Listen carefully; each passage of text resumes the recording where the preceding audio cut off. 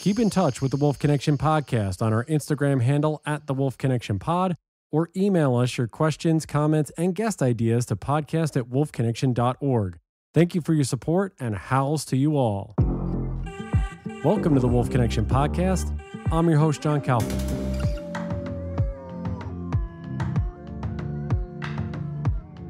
Stephen and I are really excited to have these two gentlemen on the podcast this morning, both coming to us from Montana. To say that they are both legendary in their respective fields is probably an understatement. Many years of service, both for grizzly bears, for wolves, and others. Former senior wildlife biologist for Yellowstone National Park and the wolf program lead for 28 years, Doug Smith, and the U.S. Fish and Wildlife Service grizzly bear recovery coordinator for 35 years, Chris Servheen. Gentlemen, thank you both for being here this morning and discussing what you guys said prior, your concerns about some of the wildlife policies that are coming down the pike. Really can't thank you guys enough. How you guys doing? We're doing good. Nice to be here. I really just want to get started too, because we've had Doug on the podcast before, but Chris, we'd love to, everybody, maybe who doesn't know or hasn't heard of your work, just give everyone a little bit of background on yourself, where you grew up, where did bears come into the picture, and how did you get involved in all the work that you did? Well, I grew up in Pennsylvania and Massachusetts, and as soon as I graduated from high school, I wanted to go west, and so I went to the University of Montana. I wanted to get to the mountains, and I did my undergraduate there, and I was fortunate to be a work-study student in the Wildlife Research Unit, where John Craighead was the leader of the unit, and of course the Craigheads did all that work on Yellowstone. I went to the University of Washington and got a master's working on bald eagles. And then I came back to the University of Montana and did a PhD on grizzly bears. And right at the time I finished, the grizzly bear recovery program was getting started. And I was just in the right place at the right time. And I got hired as the grizzly bear recovery coordinator to implement the recovery plan and push the process through. And I wasn't good at anything else, and so I did that for 35 years until I retired in 2016. Just go into what was it like to be a part of that program from the start, and what were really the goals, objectives of that, and did those objectives or goals get met in the time that you were there? Well, at the time that I started in 1981, the grizzly bear was in bad shape, and it was recognized as doing really poorly, particularly in the Yellowstone ecosystem, where people knew most about the bears because of the work of the Craigheads. And at that time, there'd been that closure of the dumps in the late 70s and early 80s, and the dump closures created quite a controversy that people thought that without the dumps, the bears weren't going to be able to survive. There were 70 to 80 bears killed a year for a couple of years there as the bears transitioned out of the dumps and began to spend more time with people, and they had to be removed. And there was concern that those bears would disappear. And after about a year or two, it became clear that while people thought grizzly bears, were in trouble, there wasn't much commitment to do much about it. And there was difficulty in trying to get all the agencies to work together. And we recognized in that time period, about 1982, that there were perhaps only 30 adult female grizzly bears in the Yellowstone ecosystem in total. And there were very few, and they were going to disappear. And so I would periodically go back to Washington, D.C., to the Department of Interior and talk to people about how it was going. Everybody was real interested in bears at that point. And,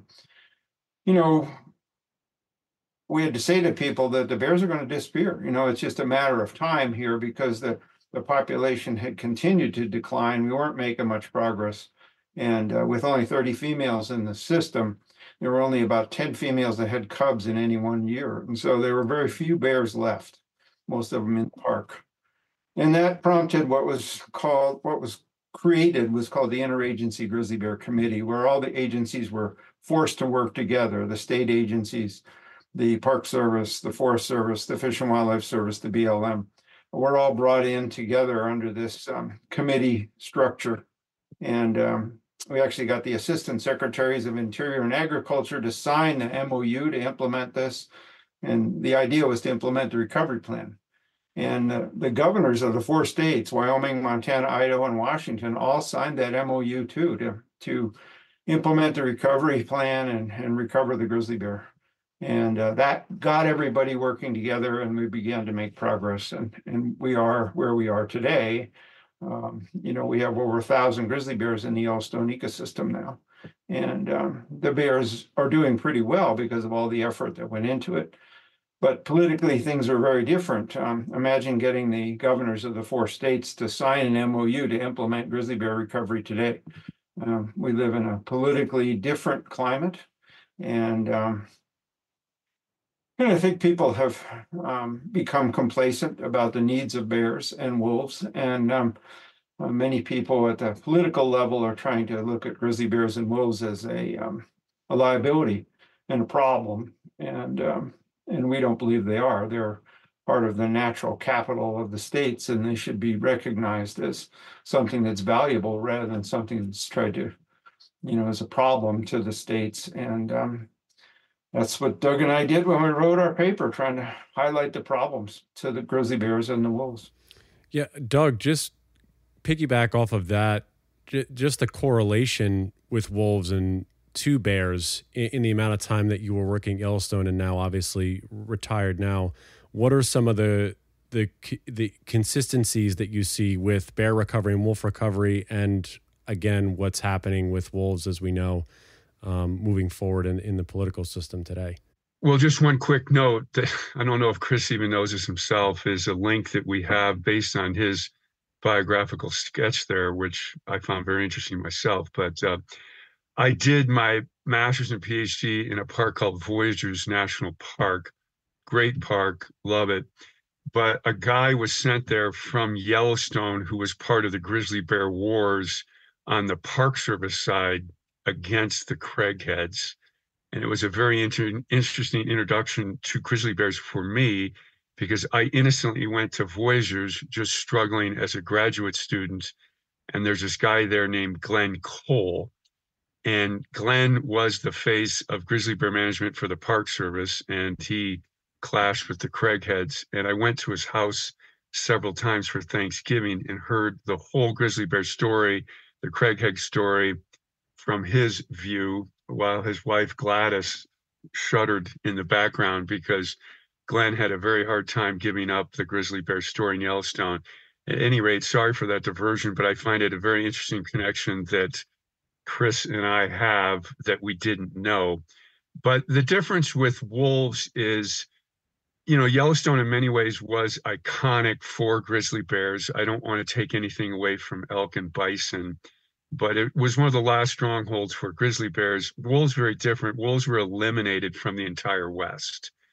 And you could argue they weren't even close to Yellowstone. The wolf recovery in Northwest Montana deserves recognition and mention because they did come there naturally. Diane Boyd's got a memoir about that coming out, I think this fall. Great book. I reviewed it for her. But there was a debate if wolves would make it to central Idaho and especially Yellowstone. And my entire time in Yellowstone, I learned that the greater Yellowstone ecosystem, which is the 2 parks and 2 refuges and 5 national forests, really does function like an ecological island. Very large, 18 million acres, roughly the size of Connecticut, but it's got an abrupt boundary. I know that because I flew it for thousands of hours, and you're flying over wild country and boom, you hit an abrupt edge. And so the debate about wolves, would they make it through the gap from Northwest Montana, which is similar, good wildlife habitat, especially for carnivores, to the GYE, and that area in between is very inhospitable to wolf movement, corridor ecology, all of that kind of thing. And so there was a debate among wolf biologists Diane Boyd, Bob Ream, notable exceptions there, both at the University of Montana, that wolves can disperse through that gauntlet of, it's not that they couldn't make it to Yellowstone. It's well within the dispersal distance of wolves. No one disagreed with that. The issue was, could they make it through the human-caused mortality gauntlet, which is the leading cause of mortality for wolves in North America, Alaska, Canada, lower 48. They're shot. When wolves show up, oddly, they're not that, how do I say it? They're usually fairly visible. They're usually fairly obvious. They like open country, rolling topography. They're social. They make noise in the form of howling. They're not like a cougar. They're not like a grizzly bear. Solitary, which kind of hangs to the cover, if I can say that way, with Chris on the call as well. Wolves show up and you see them. They get hit by cars more than I would think they would. And so the question was, can they make it through that sea of humanity to really good habitat? And a majority of wolf biologists thought no, and they can't. So that's what triggered reintroduction. Very different than what happened in Northwest Montana with wolves and what happened in Yellowstone with bears, which was to curate or grow a population that never went to extirpation. And so that was an added level of trouble for wolves because it was the federal government that was behind the reintroduction. Now, the second major criteria for reintroduction was it relaxes some of the stringency of the Endangered Species Act, which in general Western politicians do not like if you reintroduce, because it invokes a clause of the Endangered Species Act, which is called experimental non-essential, which allows you more management flexibility. For example, if wolves are in the act of killing livestock, you can shoot them. And if they're a fully protected endangered species, you cannot. And there's some bureaucratic paperwork called Section 7 that was relaxed if they're experimental non-essential. So reintroduction, oftentimes, and the opponents, Diane's a great friend, when she speaks out against it, she's very strongly against it still to this day. Natural cover is always better. Agreed. It's not just would wolves make it or not. Okay, so that's still maybe you could say an open debate. It's that bureaucratic process that was eased that reintroduction allowed. And I think that often gets when people argue about the past about reintroduction, should we or shouldn't we have not done it? It's not only this debate about would they make it, it's a debate about how can we make this better for the locals who have to deal with it. Two-pronged, not one-pronged. And that's very key in this kind of, we shouldn't have reintroduced, we should have let them come back on their own. And I think those, and then the last thing I'll say, this is a follow-up to Chris's statement, wolves are social, bears are not. And that is a big difference in terms of their ecology, behavior, social dynamics. And that affects a lot of things in terms of management. Just to follow up on what you're saying there, Doug, do you think, I mean, this comes up a lot, that folks say that if they came back naturally, it certainly would have been different in terms of social tolerance. But I don't know. What do you think about that? It's a tough one because I used to say yes, and now I want to say no. Right. And, maybe, I don't know if we're allowed to change our mind as we grow older, but, I think it was Mark Twain who said, contradiction yourself is if you're not thinking correctly. But, yeah, you heard a lot early that we're cramming wolves down people's throats. Everyone hates the federal government in the West. Right. But, I don't know. Every place wolves show up. Lake states, they moved from Minnesota, Wisconsin, Michigan. They've been reintroduced to Colorado. They recovered naturally Washington, Oregon, California. There's always an outcry. There's always the sky is falling. There's always, what are we going to do with wolves? Wolves are going to end life the way we know it. They're going to kill our livestock. They're going to wipe out our elk and deer. And that's whether it's natural recovery or reintroduction. And you get the misinformation that goes along with it. So I don't know. 20 years ago, I said, yeah, the federal government reintroducing wolves didn't help. Natural cover is always better. I've said that numerous times. Diane says it every time I see her.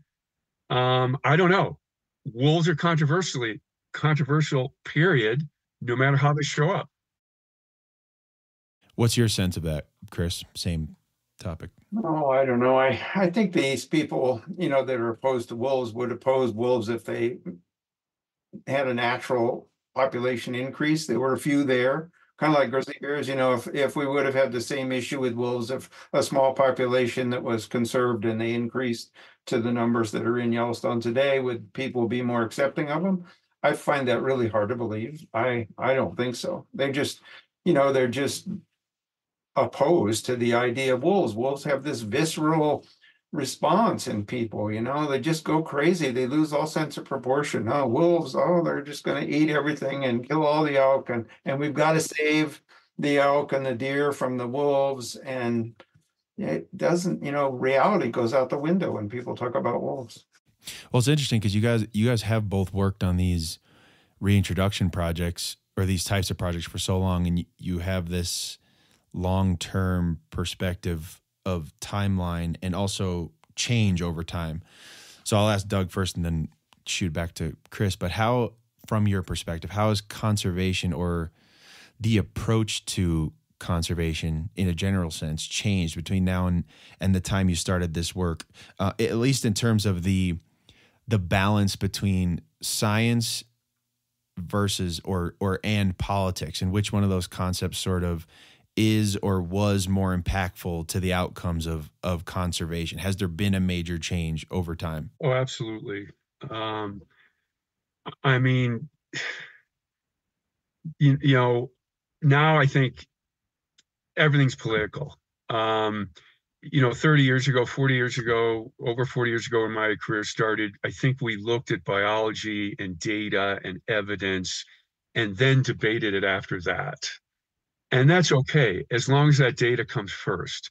Now it's all a political process. I think one of the main points of our paper, and Chris led on this, I think it was more his writing than mine, and one thing I was worried about, and Chris and I had some last minute conversations about the paper on the telephone, we have colleagues with the states.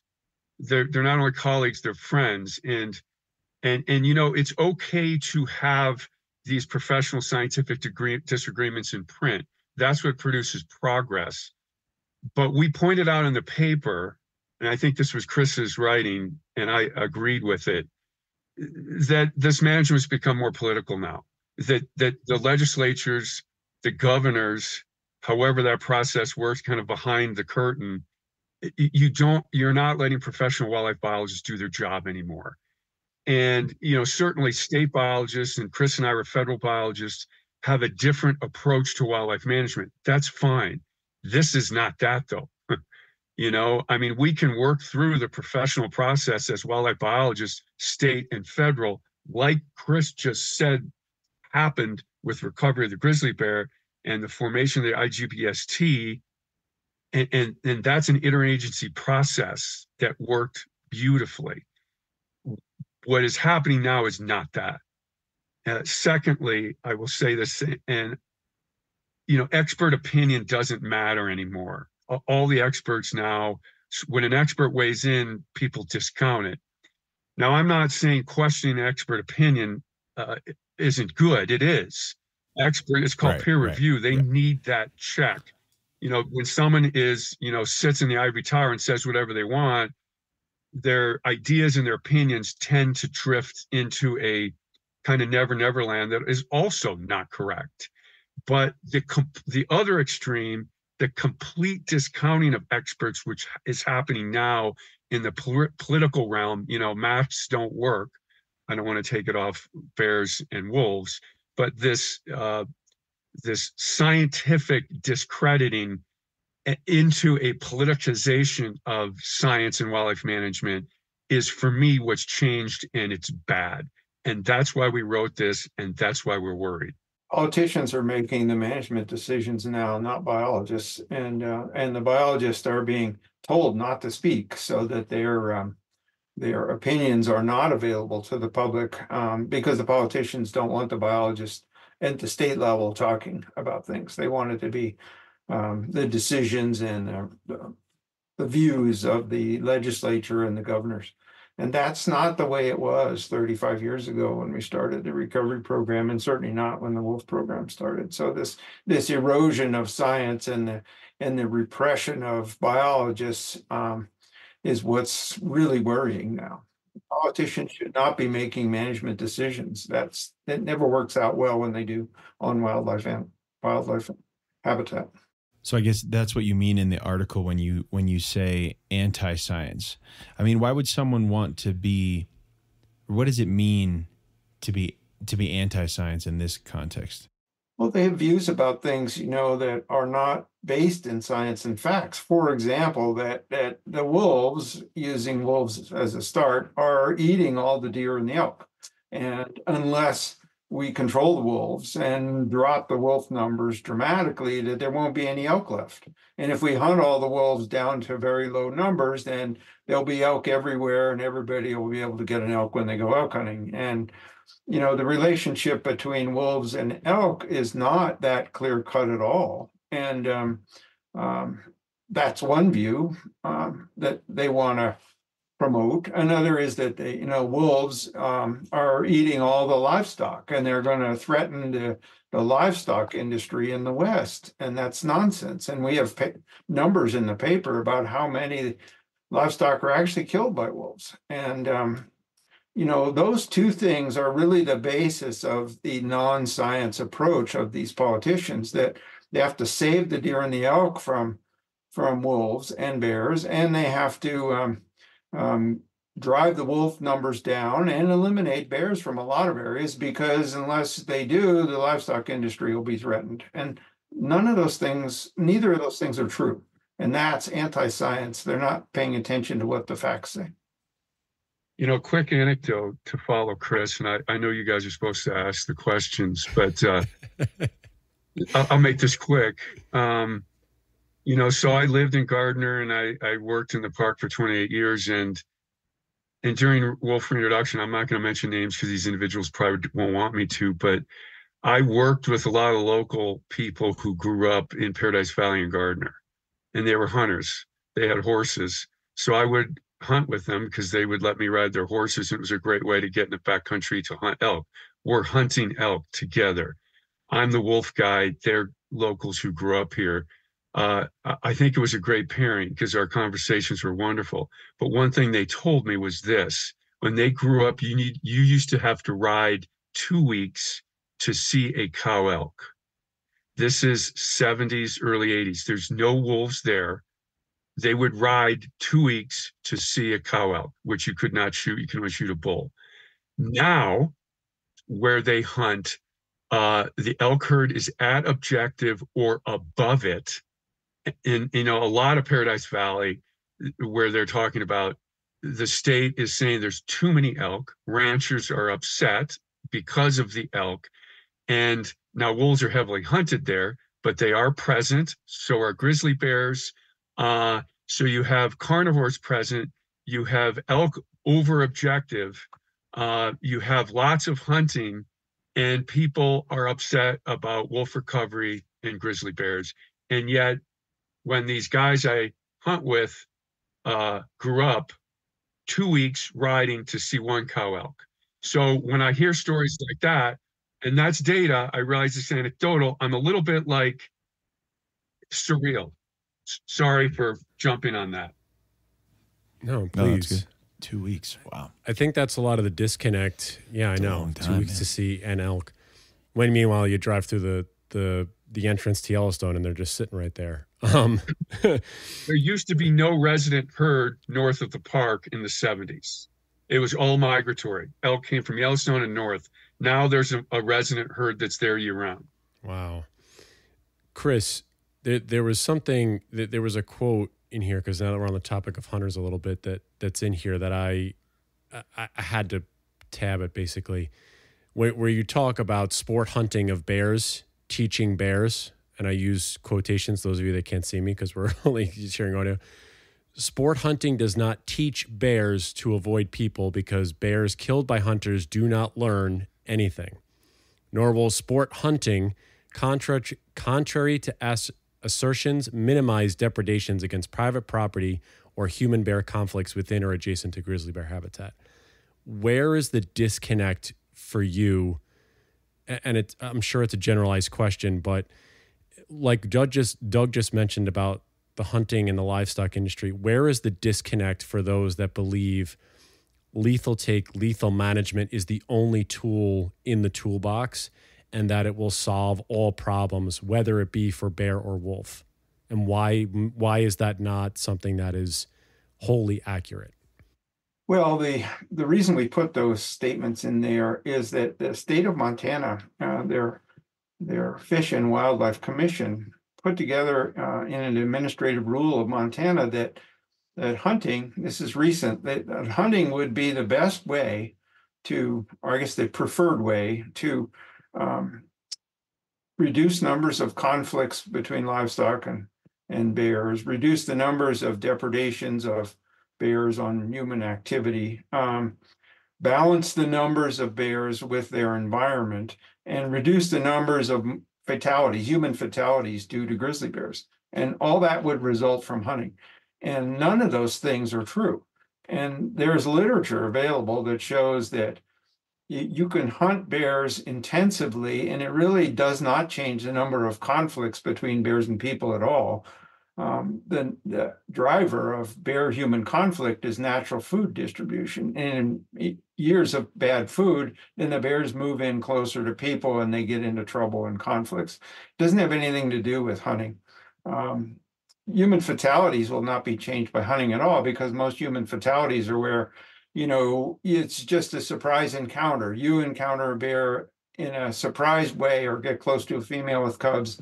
She reacts, or the bear reacts, and attacks the person because of a surprise event. Killing bears doesn't change those surprise events over thousands of square miles of grizzly bear habitat. And, your behavior can actually reduce that by making noise and, hiking in groups and using bear spray, all those things. But hunting wouldn't have any effect on that. And the idea that hunting is going to teach bears to stay away from people, I mean, as Doug said, bears are solitary. They don't hang out in groups. The only groups of bears are females with offspring, and you can't shoot females with offspring anyway as a hunter. And so a solitary bear that's shot, the death of that bear by a hunter has no effect on the behavior of other bears, because they don't know anything about it. They don't read a bear newspaper and say, Frank got shot, and so why did that happen? I mean, there is no relationship between reduction in conflicts, reduction in fatalities, and yet this is in the Montana administrative rule, and they put this in there despite the fact that it's false.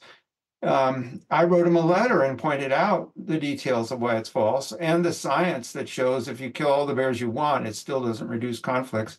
They completely ignored it, and they didn't even respond to the letter I wrote to them. So, I mean, that's the lack of science that's out there. I mean, this is an agency, a state agency, that is promoting things that are patently false in order to mislead the public that hunting is going to be this big panacea and there won't be any more conflicts, there won't be any more fatalities, and bear numbers will be balanced with their carrying capacity in the system. None of those things are true.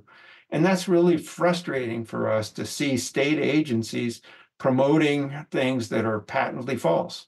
And the biologists at the state didn't do this. It's the politicians in the state that wrote this. Why is this I want to ask this for both of you. Why is this the overarching theme, it seems, for these two species in particular, I believe? Because we have had many folks on this podcast. Bob Hayes in particular comes to mind, where he really discussed about culling the wolves up in the Yukon area to save the caribou. And there were some instances in other places, but that one really sticks in my mind, where the wolves were culled to a point that it allowed the herds to rebound, and it literally took a year for the herd to come back down to earth. Essentially, it's like they had a little bit of a boon and then it recedes. For both of you, and whoever wants to take the lead on this, and then the other, please piggyback off, why is this the only way forward for a lot of these things, when it showed over and over again through time that it's been tried in many different places to save many different types of ungulates, and that all it's doing is negatively impacting the ecosystem, and then also not really showing that it saves the ungulate herds in any of these states. We can talk about, the Great Lakes region. We can talk about the Yukon Territory. We can talk about, Greater Yellowstone. Why is this always the go-to? Why is the science just never looked at? I guess, Doug, you can start if you want. Well, I guess I will, because Bob Hayes was a good friend of mine, and we did canoe trips together with our families in the Yukon. And so I kind of do want to come in on that introduction. Your question has many parts to it. The pearl of it is, wolf control. And that's what Bob Hayes was hired by the government of the Yukon. And he worked there for 18 years to basically, and I like it when things are whittled down to be this clear, but does wolf control work? And that was Bob's career there in the Yukon. And so there was no one better to comment on it. He wrote the book, The Wolves of the Yukon, summarizing his experiences, that basically came out in a monograph. I think it was around 2000, and a couple subsidiary peer-reviewed papers that he wrote.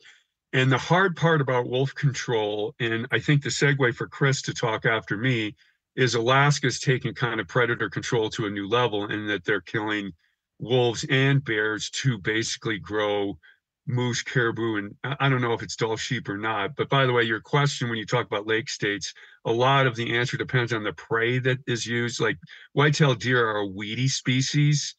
So wolf deer dynamics in the lake states are totally different than wolf elk and wolf moose across North America. But predator control on wolves, at least, I'll leave bears out of it, has been used widely. It's being used to save mountain caribou in BC and Alberta right now.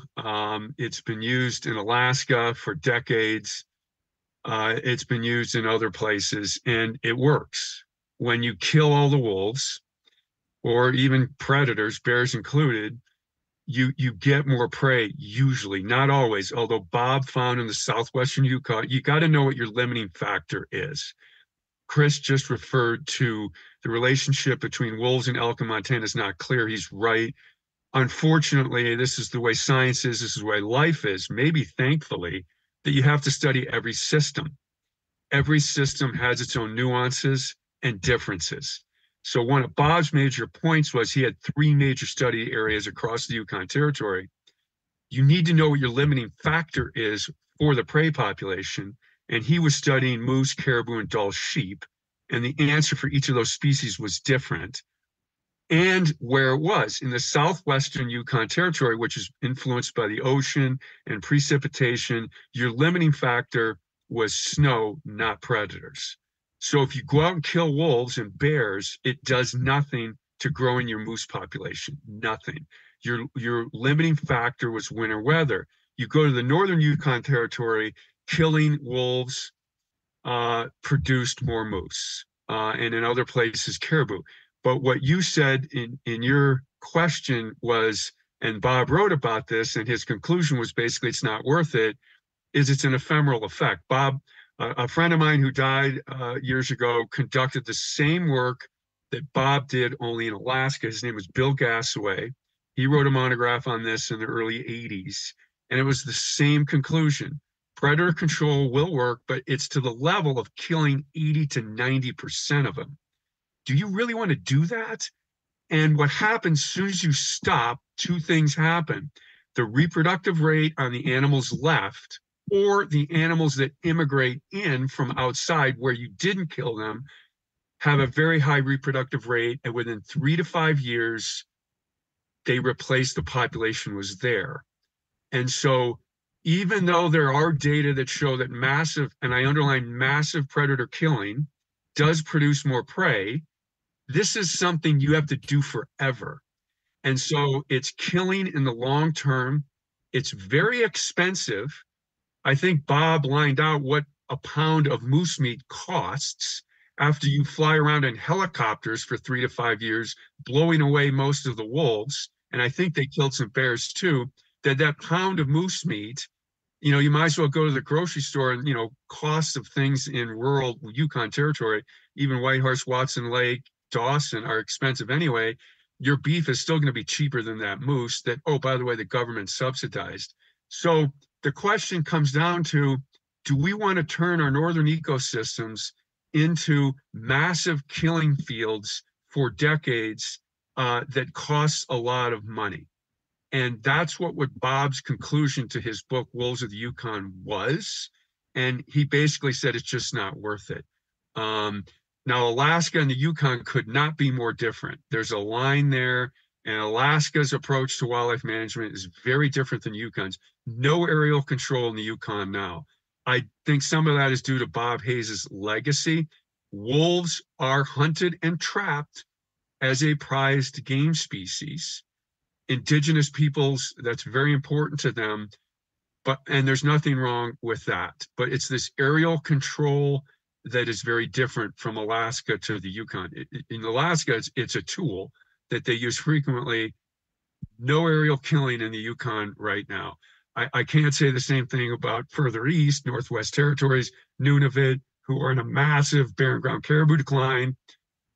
Not anything due to predators, but of course you got to blame predators somehow, and they're doing wolf control there as well, or bounties, or very incentivized killing programs. So anyway, you touched a nerve with Bob, who dedicated his career to something, and like I'm following Chris's lead, he's been retired longer than me. I feel what Bob went through.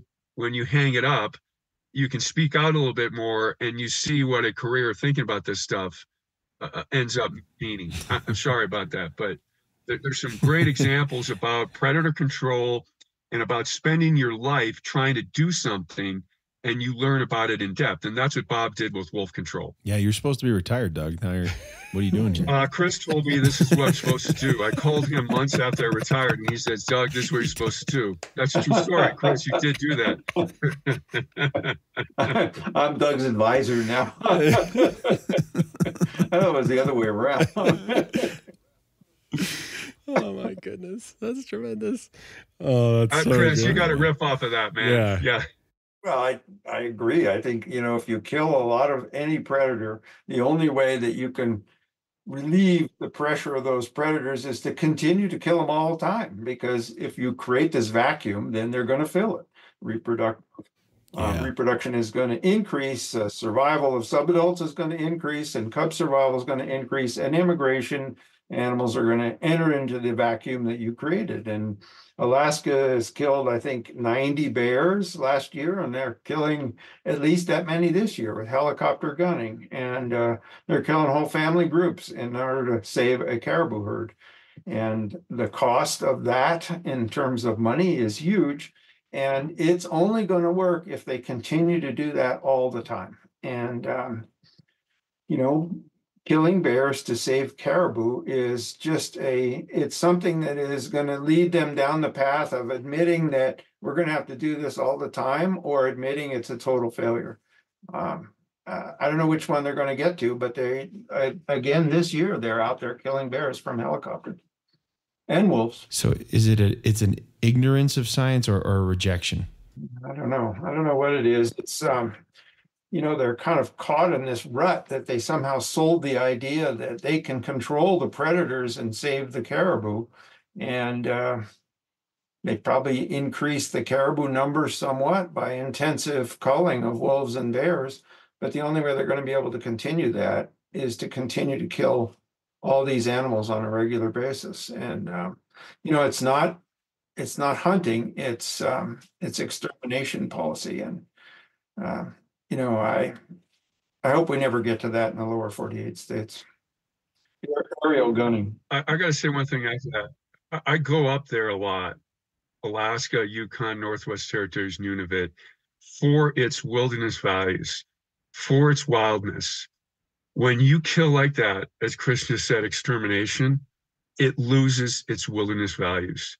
You go to the wild country, you go to the Yukon Territory, they sell the idea of wilderness and wild country. When you kill predators at that scale, it becomes basically free-ranging livestock management. The moose, the caribou, the Dall sheep, they become like free-ranging livestock. It's no longer a wild system. The allure of the North, the Robert Service, when Bob Hayes did his podcast with you, he mentioned Jack London. That magic and that mystique is gone when, it's a heavily managed and manipulated human landscape. We love these trophy moose, Dall sheep, caribou, but we got it because of massive killing forever.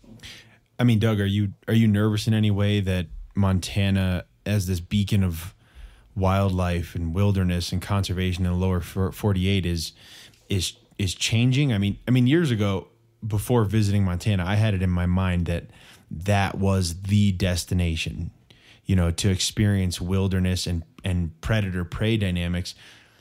I mean, as close to what they might have been hundreds of years ago, maybe thousands of years ago, and that they really were the one state in the lower 48 preserving the wilderness of the past and being introduced to these concepts the last few years. It seems like maybe that's changing.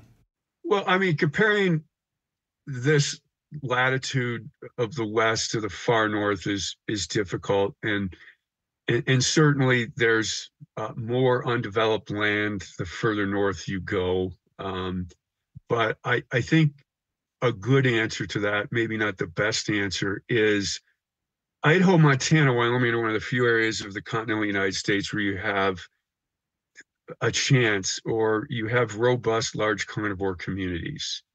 And I think that does make the region special, as you just said.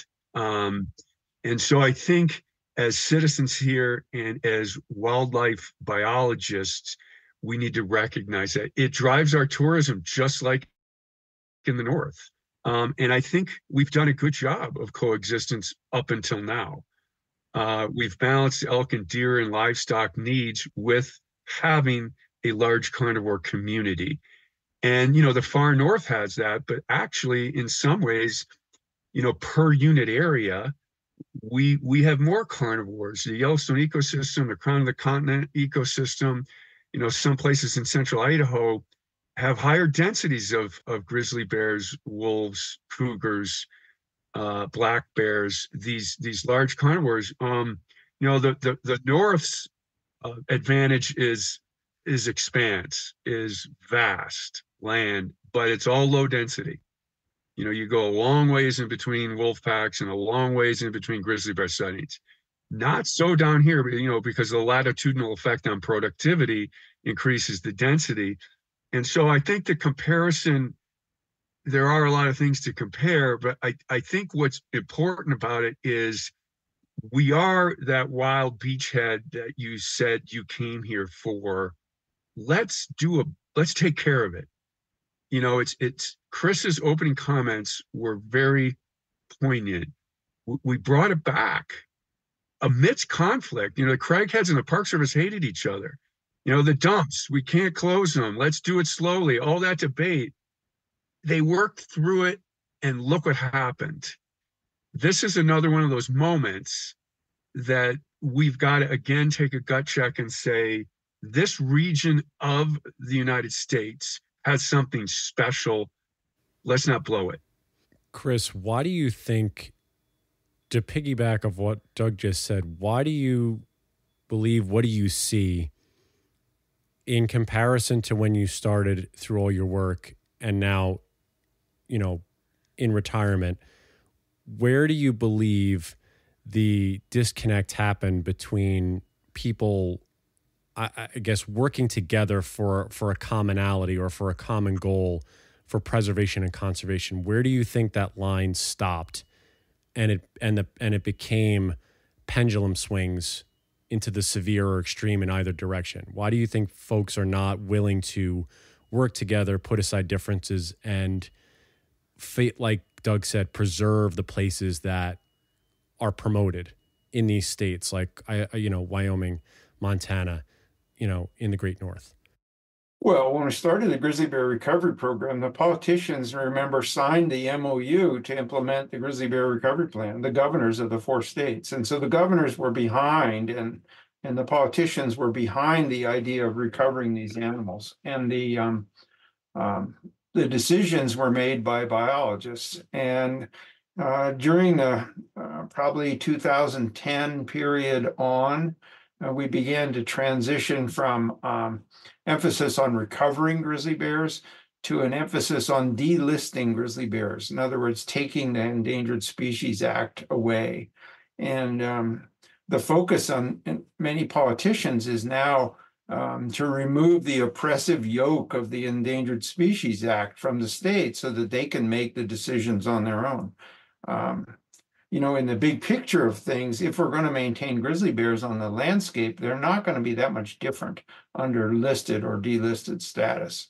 But the worry that we have, Doug and I and many others, is they're going to do to grizzly bears after, if grizzly bears were delisted, they're going to do the same thing to grizzly bears that they're currently doing to wolves. And that is to try to drive the numbers down and the area where the animals occupy, to reduce those areas into small pockets, say the core recovery areas in the Yellowstone and the other ecosystems.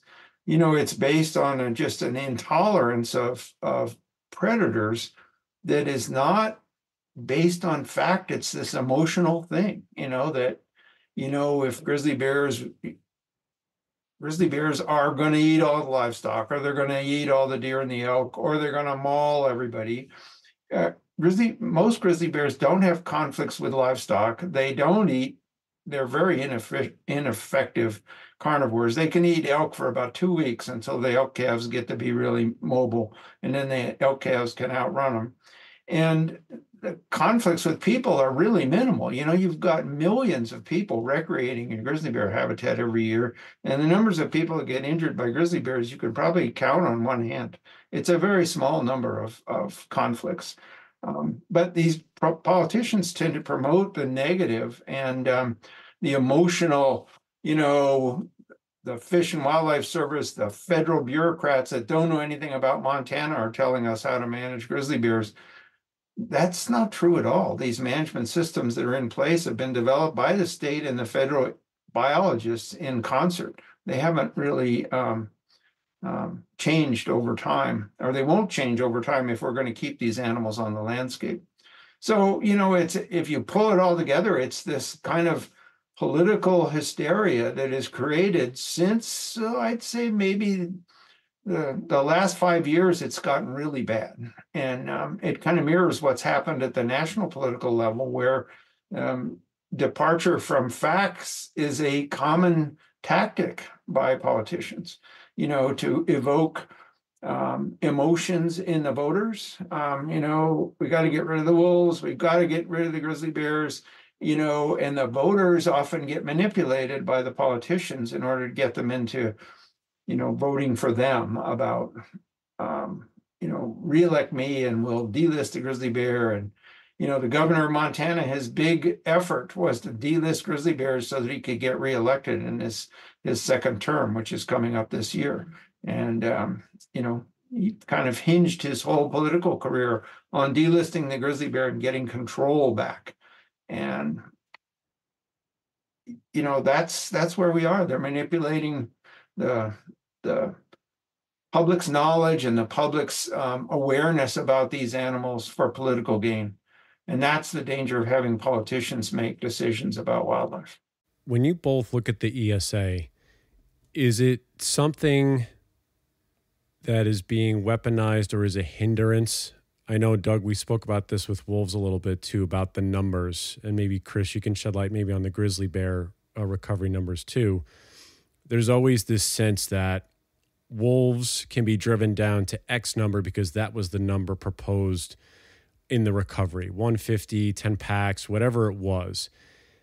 Do either of you see that as something that can be weaponized, is weaponized, used in a way to back the anti-predator sentiment and not used as a baseline? And where people are using it and say, see, we set these numbers, we are massively over objective with these predators, so therefore we can extirpate them down to a certain level and everything should still be okay? Yeah, I'll take a stab first, I guess. That's another loaded question, and I could ramble a long time, but I won't, or try not to.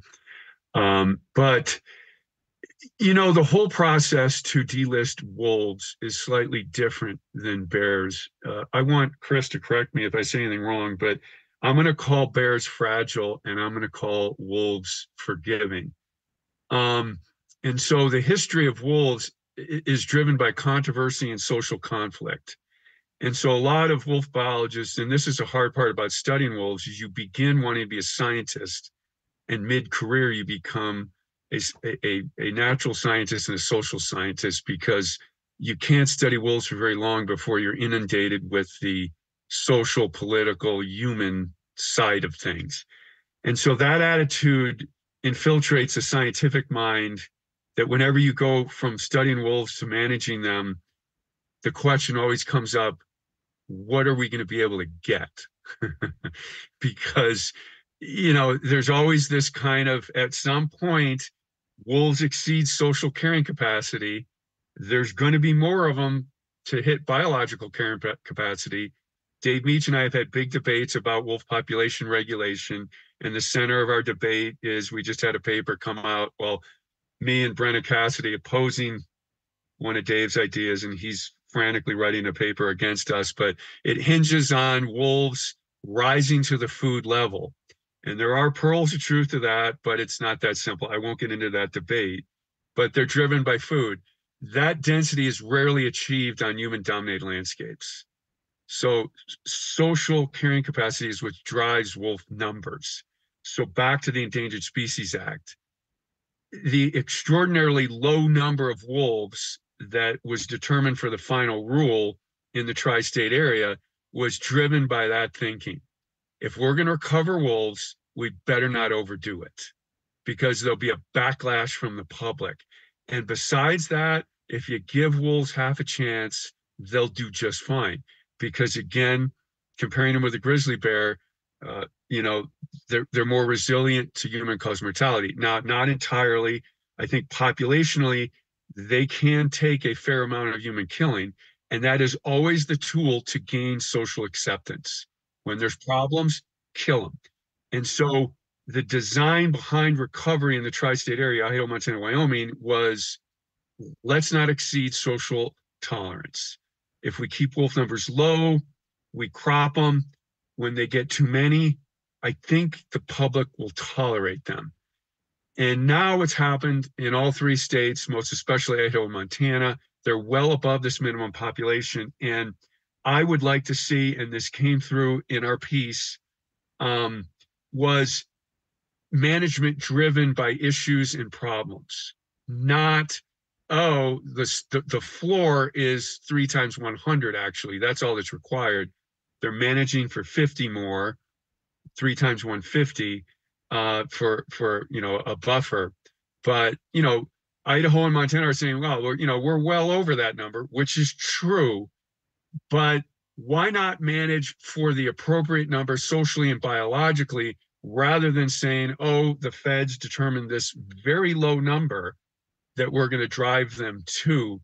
If we're successfully living with them at larger numbers, I would like to see decisions made more around that thinking than, feds only said 3 times 100.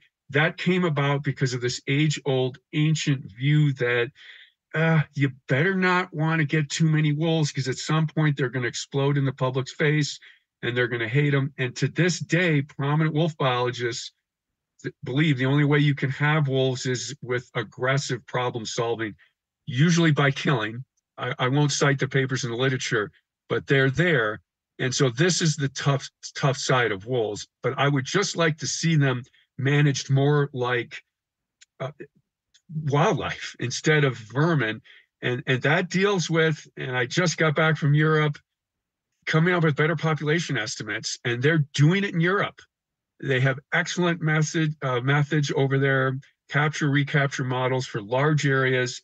And when you have a more precise, accurate population estimate, it allows you to make better management decisions. Right now, management is all we got to have is 100. As long as we show that, doesn't matter how good our estimate is, especially when you're well above it. If you're well above it, we don't need to know because all we need is 100. And if you can prove 100, they just went through a status review with the Fish and Wildlife Service. No action was taken because they're well above this final rule determined number. Again, and I reviewed the final rule. I'm culpable for that as well. I just think this deserves some thought and conversation is all I'm saying. Yeah.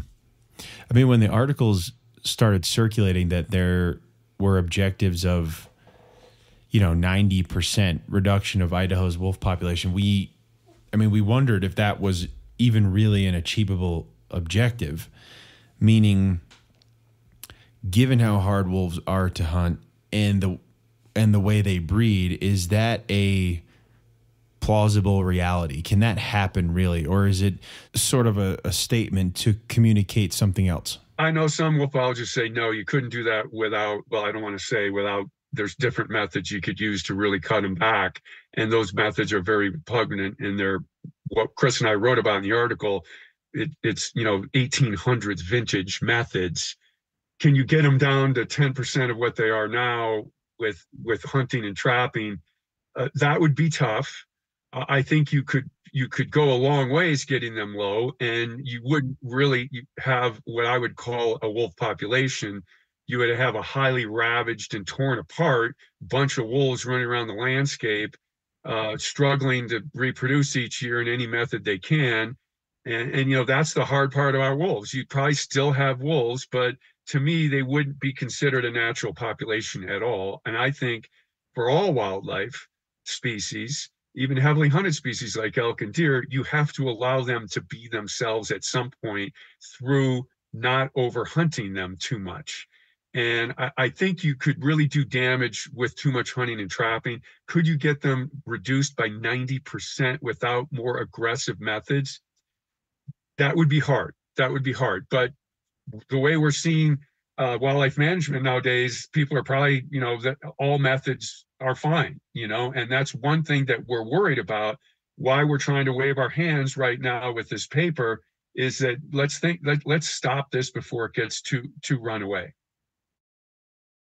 Chris, is it the same? Do you feel the same way, obviously, about the grizzly bear? Because this has been floated, for, I feel like for months, or it seems like years, but it might be a shorter amount of time, about the delisting of the grizzly bear, and feeling that this could go the way of what wolves are facing right now, and that they're in this in-between of delisting, listing, delisting, listing. Do you fear that for grizzly bears in the future, in the upcoming future, because of how you've seen this rhetoric play out? Well, remember, I was the recovery coordinator for a long time, and I actually wrote the first delisting rule for Yellowstone and defended it in court. And I was a proponent of delisting grizzly bears because I had confidence that the grizzly bears were going to be managed by the state biologists based on facts and science. And I thought, when the state guys, in cooperation with the federal guys, say at the Park Service, are using science and facts to manage grizzly bears, that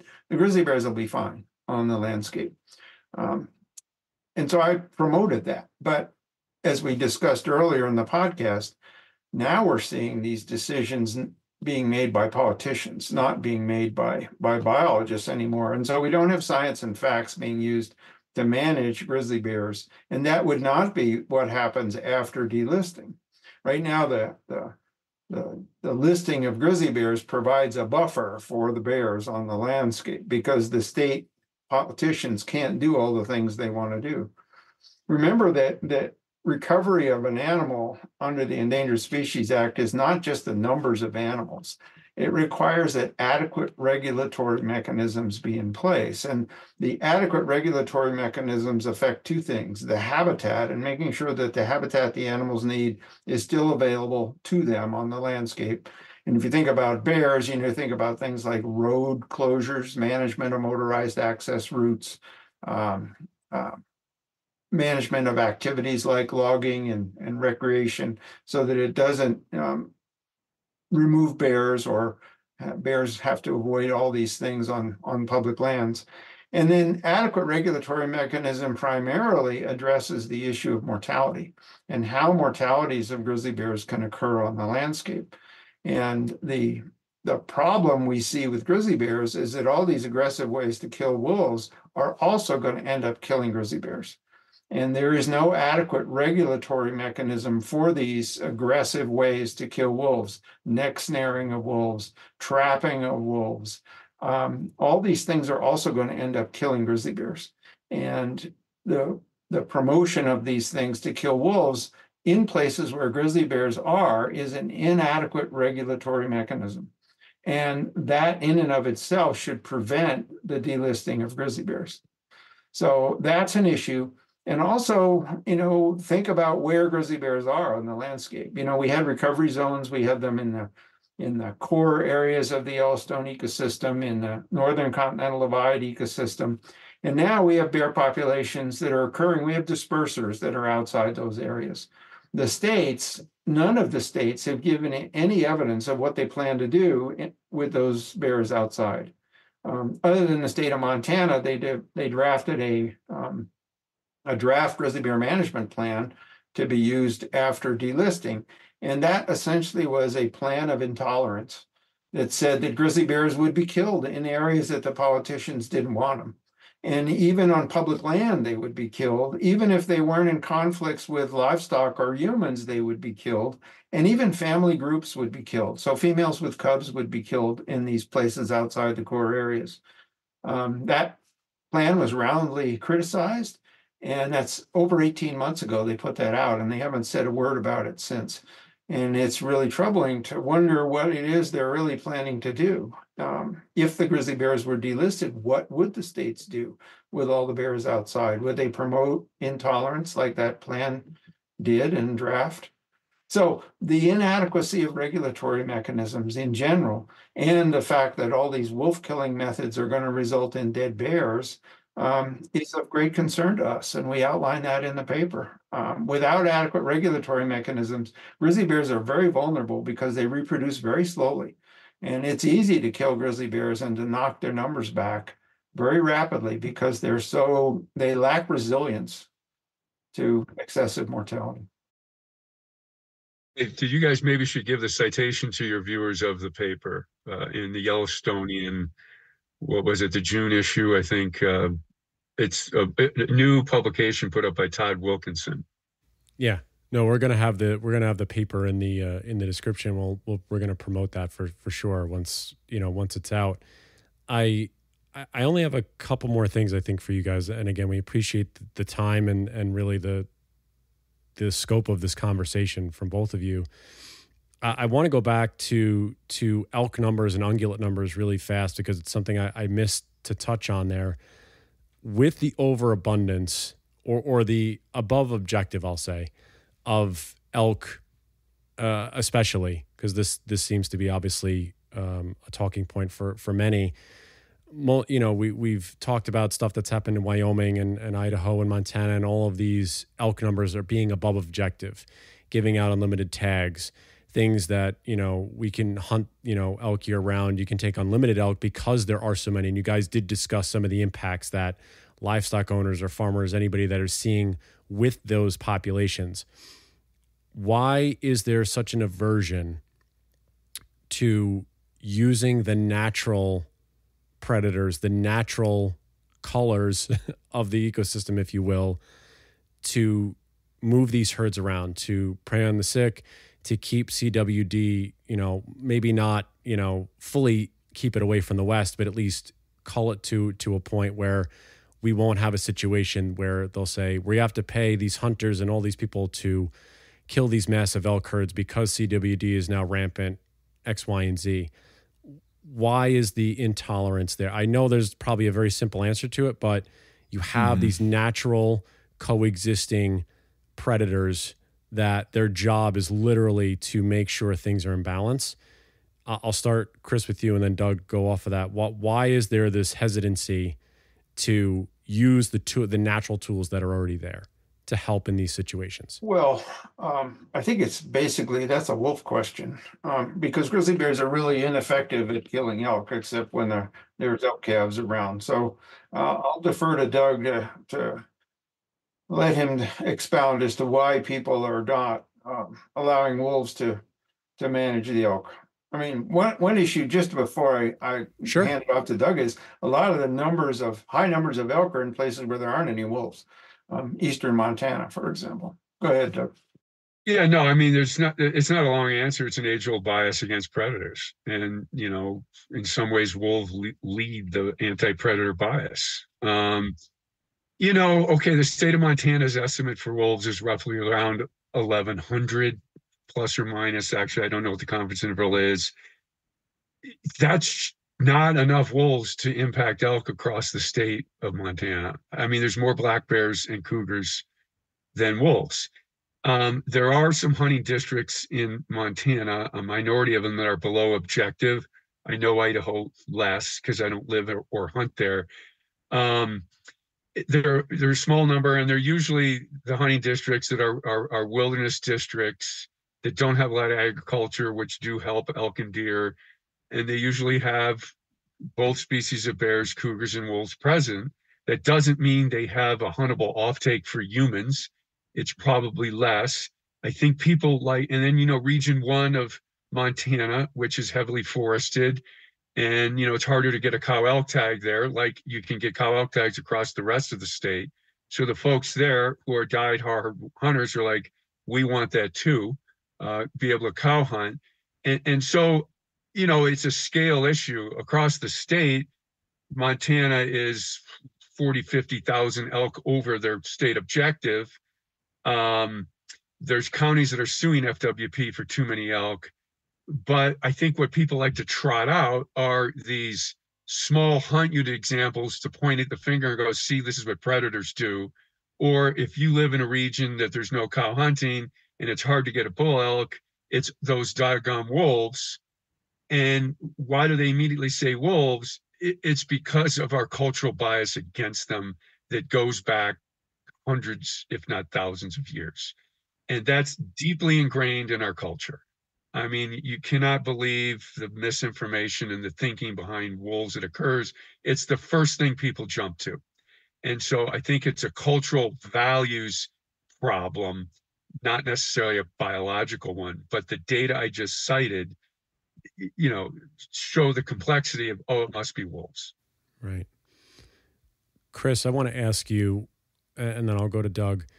If you were, I don't want to say give the elevator pitch, but for anybody who's going to be reading this, and I would say anybody who's listening to this podcast, we will have the link for the article. Please read the article. These two men know what they're talking about. They have such plenty of information, graphs and charts and things like that. Please read this article about their what the things they're trying to say here. If you were to give somebody one thing in this article that maybe we didn't touch on, or something that you want them to get out of this, what is that from your perspective, Chris? The future of bears and wolves in the Northern Rockies is currently at risk because of the fact that politicians are deeply involved in the management of these species, and the risk to these animals is real. They're establishing objectives to drive populations of wolves, for example, down. Whether they can do it or not is questionable, but it's their objective. And they're ignoring the facts about what wolves and bears do on the landscape, and they seem to be ignoring the fact that wolves and bears are part of the natural capital of the Northern Rockies. These animals are the reason that millions of tourists come to the Northern Rockies, and they bring hundreds of millions of dollars to local communities. And somehow they're being demonized by the politicians for short range benefits like getting elected, and the big picture that these animals are extremely valuable to these states and the people who have businesses in the states. In these states of Montana, Idaho, and Wyoming are unique in that they're places where these big predators still live in the lower 48 states. These are rare places, and that's why the people come here. I mean, the number one things that people want to see when they go to Yellowstone are bears and wolves. That's what all those people come for. That's why they're up at 5:30 in the morning in Lamar Valley. There's hundreds of people and their families that are up at 5:30 in the morning in Lamar Valley. They never get up at that hour otherwise, but they're out in the valley to see animals in the wild. That is a huge and important and really valuable thing. What do you got, Doug? Anything piggyback off that? No, not really, because that was a great answer. But I think wolf recovery was a bipartisan effort.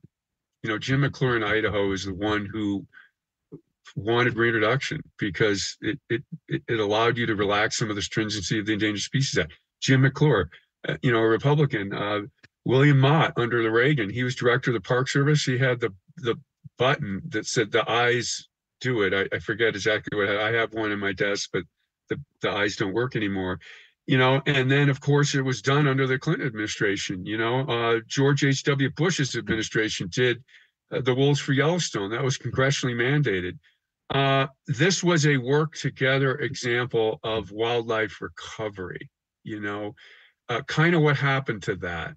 I mean, that's the thing I want to add to what Chris said. But the other thing that I think is important, and we put this in the piece, is the management now of these large carnivores is an erosion of trust in the public. The public is already distrustful of the federal government. This adds to it. The grizzly bears are standing behind wolves. If management of wolves is going to be like this, we don't want grizzly bears delisted because this is just a scene of things to come.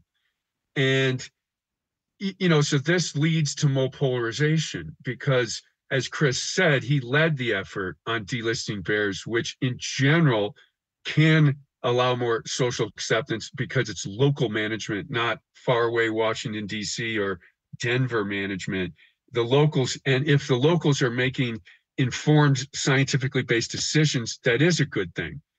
But the way wolves have been handled and some of the unresponsiveness to, I don't know the exact data, but I bet you a majority of Montanans are in favor of wolves, and yet they're not being heard. They don't have a voice. And I think that leads to this distrust of government that if we can't impact management, if you're not responsive to data, why would, they're worried. And I think the grizzly bears, that's a lot of the opposition to delisting because, oh, wow, if this is how it's going to go with wolves, we don't want you guys to have more control. I think that's an important point as well, the trusting, and we did put that in the article. The small percentage of people that actually hunt wolves is detailed in the article. And, these politicians are manipulating the attitudes of the public based on the desires of a really small number of people that want to kill wolves. 80% of the Montana population doesn't hunt anything at all. And the vast majority of people in these states do not hunt anything. And a minuscule number of them are out trying to trap and shoot wolves. And we've politicized the whole idea of hunting. And that is really, really disturbing to us too. I mean, Doug and I are both big game hunters, and hunting is, it's like 97% of the American public doesn't hunt big game. And, to erode the idea of the hunter, that hunters are out there killing wolves because there's too many of them, and we hate wolves because, we want more elk. Killing wolves with these methods, shooting wolves over bait at night with spotlights, running wolves down with snow machines. This is all not ethical. It is a violation of fair chase that hunters, adhere to, most hunters adhere to. And these people that are doing this to wolves are damaging the image of all hunters in the eyes of the vast majority of the public that doesn't hunt anything. And, hunting has been turned into a political tool by these politicians. Hunting should not be a political tool. It should be a fair chase exercise of sportsmanship. And the way that wolves are being killed is not fair chase. It's not sporting, and it's wrong. And it erodes the image of hunters in everybody's eyes. We agree. And I was looking up the numbers that you guys have in this article, and I just want to point those really quick. I think you guys have in here, only 4.4% of Americans hunt big game animals as sport hunters. 7,000 active wolf hunters in Montana. So that's 0.62% of Montana residents. The Montana Montana Wolf Plan states there are approximately 1,700 trapping licenses issued with wolf certification, which is 0.15% of Montana residents. There are approximately 250 active wolf trappers, which is 0.022% of Montana residents. The number of all paid hunting license holders in Montana in 2024 was 237,339. Active wolf hunters make up 2.94% of paid hunting license holders in Montana, and active wolf trappers make up 0.11% of paid hunting licenses. So, yeah, it's a vocal minority. And like you said, I think the unintended consequences of that is that there are many hunters, such as yourselves, along with yourselves, that it gives this broad brush that all hunters are the same, and that is clearly not the case. And I'm glad that you pointed that out, Chris, at the end, that this was, that's also something to look at, is that we have these very small numbers that are making these decisions and are impacting these wild places, this wildlife, on a level that, I don't think we've ever seen. My last thing for you, Chris, and I'll ask Doug this question again, but something we do at the end.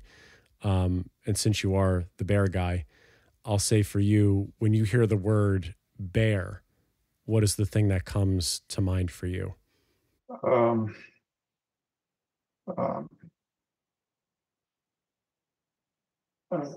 An image of wildness. I mean, when bears are on the landscape, it's a wild place. And where I go to see bears are wild places. And when I see a bear, like in the backcountry, say in the Scapegoat or the Bob Marshall Wilderness, I mean, I see it in the wildest place, and it makes my trip. And, the magic that comes with seeing bears, every time I see one, it's, I can recount probably hundreds of stories of the times that I've seen bears. And because every time you see a bear, it's a grizzly bear, it's a really magical experience. And watching them do their thing out there, particularly when they're doing their thing without knowing you're around. You watch them at a distance, with binoculars, and watch them turning over rocks and digging up moss, or digging in a meadow, digging up roots, or, playing with each other, or the things that bears do. And allowing bears to do those things on the landscape is one of the things that happens when we have a recovered population. And one of the few places, there are some of those few places left where the bears do that in the lower 48 states, in these states of Wyoming, Montana, and Idaho. And those are really magical places. Those are special places. We shouldn't persecute these animals because they live on the landscape. They're not demons. They're just natural species that live. They've been living here long before we Europeans got here to chase them around. Absolutely. Doug, for you, when you hear the word wolf, what's the thing that comes to your mind? Well, that was an eloquent answer that I'm going to riff off of, because to me, wolves mean wildness. And, when I was young and didn't know much, I went to the north to find true wildness. And wolves were part and parcel to that. I mean, I initially went to Alaska, but later drifted more towards Canada. And it's those landscapes where you have a feeling of the hand of humans is minor. It's not driving what you see and what you feel. And that changes everything. And those landscapes have wolves and grizzly bears, black bears, usually not cougars because you're too far north. Even coyotes are kind of not there, but those three are, especially grizzly bears and wolves. So to me, they're kind of symbols of not only the North, but intact ecosystems. You know, they're a little, how do I say this, intolerant of the human takeover of the planet. And I think that's, you know, we talk about elk and deer and livestock and all that kind of stuff, but the things that grizzly bears and wolves need the most is space. They're not backyard wildlife. And, you know, the populations of this Northern Rockies region that we've been talking about is growing. And everybody wants their 10-acre ranchette. Wolves and grizzly bears don't do well with that. They need this vastness. They need the space, if for no other reason, just to reduce conflict. And so to me, they're a red flag to say, stop, humans, you know. Well, what are we stopping? The human takeover of the planet. And this, what, you know, Chris just said it beautifully. And I'll finish with this. Bob Hayes, great friend, you know, the late Bob Hayes, you know, in his podcast with you guys, he talks about as a kid liking Jack London. What's Jack London about? This northern aura that you go. You know, my kid's been in Alaska and the Yukon Territory the last month. He's on his way back. When he calls and texts, it's this whole northern aura of wildness. Makes it a better trip. And it makes it a better place. Would you have that if you didn't have wolves there and grizzly bears there? No, it would just be scenery.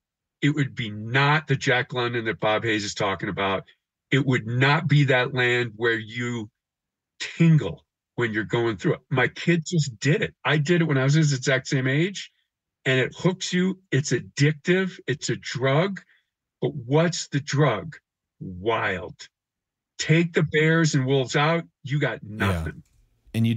And I think more folks would relate to that because we do prioritize our autonomy and our freedom.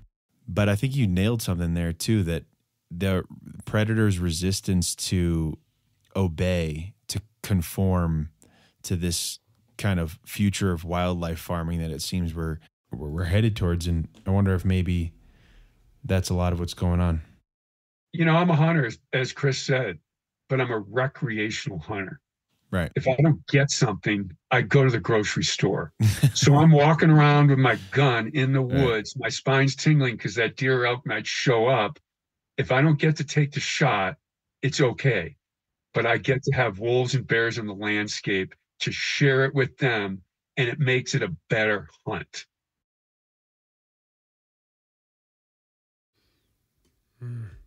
Man, really.